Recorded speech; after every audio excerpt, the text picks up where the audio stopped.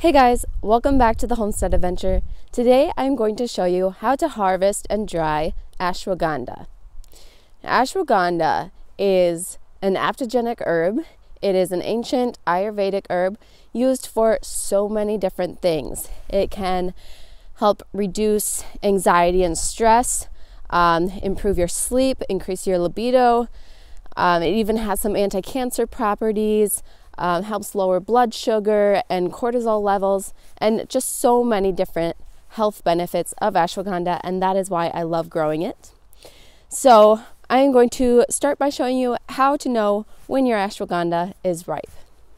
So before we get started, I want to mention that I live in Zone 5 in Wisconsin, and ashwagandha is a warm weather plant. And you can grow it as an annual here, and it can be grown as perennials in subtropical climates. But for me, I'm growing as an annual, and it got really cold last night. So my plants are dying. So I figured I've got to get out here and harvest today.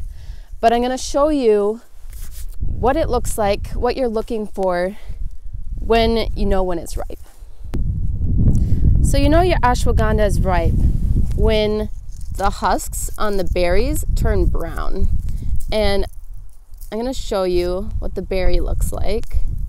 And then this is the berry inside. And if you squeeze it, you can see all these seeds. And I'm actually going to save these berries so I can save the seeds and plant again next year. And to do that, you just kind of dry the berries, and I'm going to dry them with the root.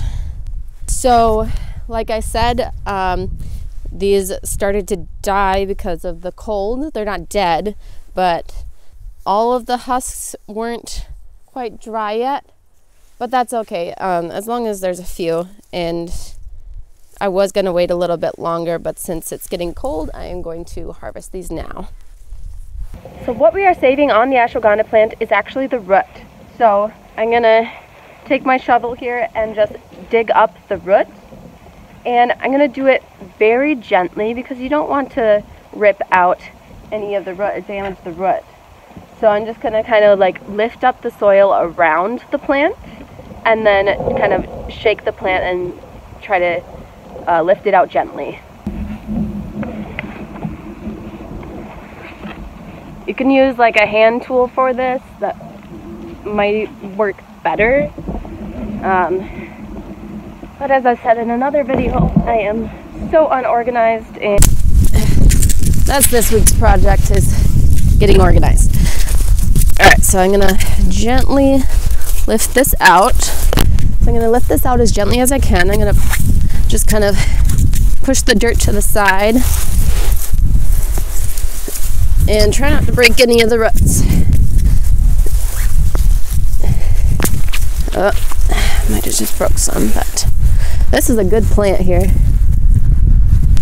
Here are the roots. That's a good one. So I just harvested one, and now Cosmo Kramer thinks it says litter box.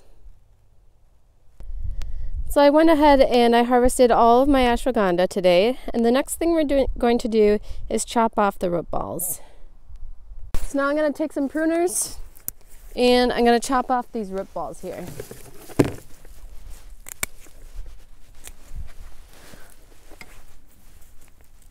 It probably would work better with loppers, the longer handled ones. Guess what happened? Lost those too.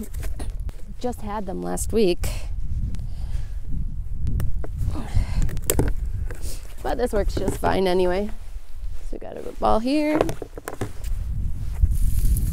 I'm going to put these aside and then take the berries off in just a little bit here.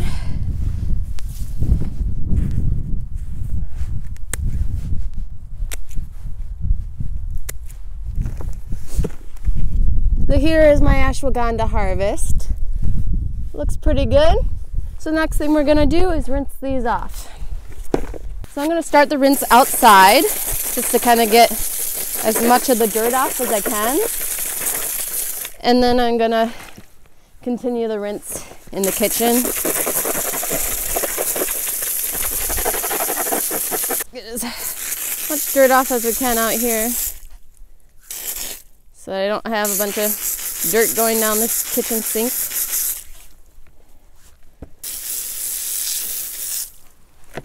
Okay, so I got most of the dirt rinsed off out here. Now I'm gonna take these inside and finish the process. So the next thing I'm going to do is take a root ball and I'm gonna start cutting off all the little parts.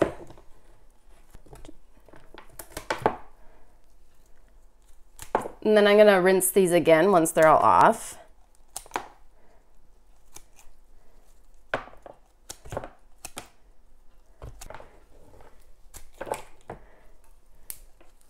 And we're just gonna do that with all of them. Just chop off all the little pieces. We're saving all of this, by the way. Don't throw any of it out. It's all good. Unless there are any rotten pieces, of course, you're going to want to throw that out. And I'm actually going to take my pruners and continue taking some of this off.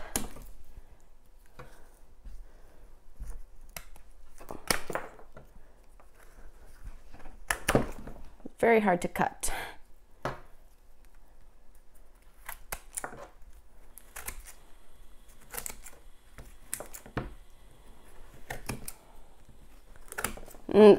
These are good pieces, so I'm actually going to save these and just continue the wash on those.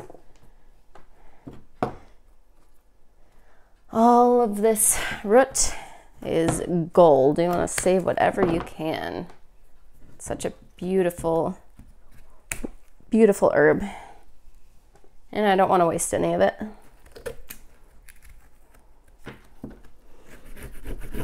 The goal here is just to get it all cleaned up. That's all we're doing here. All right, so I'm gonna keep this like this for now and rinse it and then see if I need to cut it a little bit more after that. So now that I've got all of these chopped up, I'm going to give it another rinse and then I'm going to chop them even further into 1-inch pieces.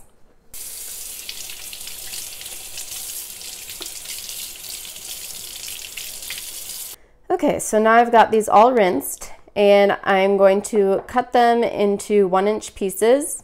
And the root balls, I'm actually going to cut into smaller pieces, probably 1-inch pieces as well, and rinse these again. But these ones shouldn't need another rinse. So I'm going to take these smaller pieces and just chop them up into 1-inch pieces. And make sure you're checking for any bad pieces. Like right here, it's a little soft. I'm just going to cut that off.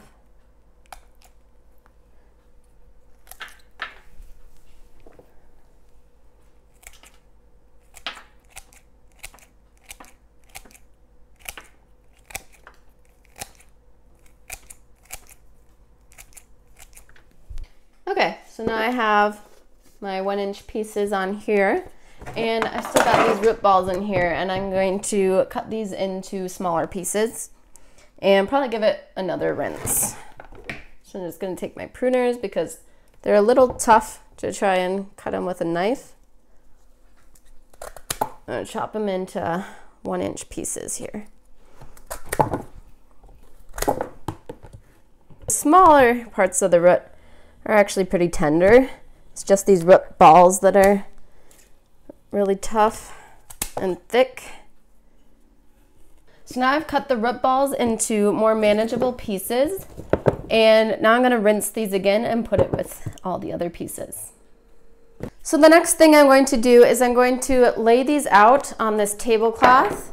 I do not have a screen, which is the preferable method, and you also should be putting these outside to dry in the sun or partial shade, but since it's cold outside, I am not going to do that. So this should dry them just fine, but I'm also going to make sure that I'm coming in here every day and mixing them up a couple times a day, 2 to 3 times a day, just to make sure that it gets some airflow. So I'm just gonna spread it out on a single layer and gonna let them dry for a few days, up to a week, just to make sure that it's all dry before I store it or do anything with it. So I'm just gonna leave them in here in my dining room because that's the only spot I have right now. If you have some sort of a screen, even like a window screen, that is a good way to do it. That way it gets the airflow on the bottom. But as long as I'm mixing these up a couple times a day, they should dry just fine. And I'm even gonna put a fan in here to help the process. So we're just gonna leave it for a couple days here. So what I'm doing to save the seeds is I'm just pulling off the whole husk, and I am just going to leave them in the husk for a few days while I leave them to dry, just because the berries are very squishy, so I don't want to squish them all trying to get them out of there, and it'll just help to loosen up the husk by leaving it for a few days. You don't want the green ones, just the red ones. Now I do want to mention the berries are edible, but they are not tasty. So the only reason why I'm saving these is to save the seeds for planting next year.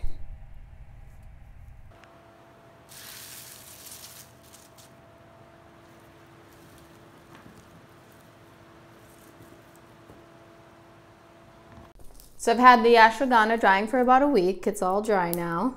As you can see, it just breaks. And we're gonna put them in a jar. And I haven't decided what I'm gonna do with it yet. I'm either going to make a tincture or a powder. As you can see over here, I still got the berries drying so I can save the seeds. And basically I'm gonna be taking them out of their husks as they dry and let them dry a little bit more because they are still a bit squishy.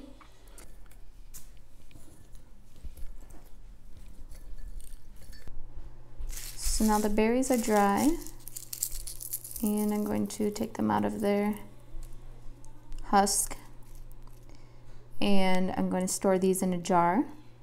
And if you break them open, like this one here, you'll see all those little seeds inside. And that is what I will be planting next spring.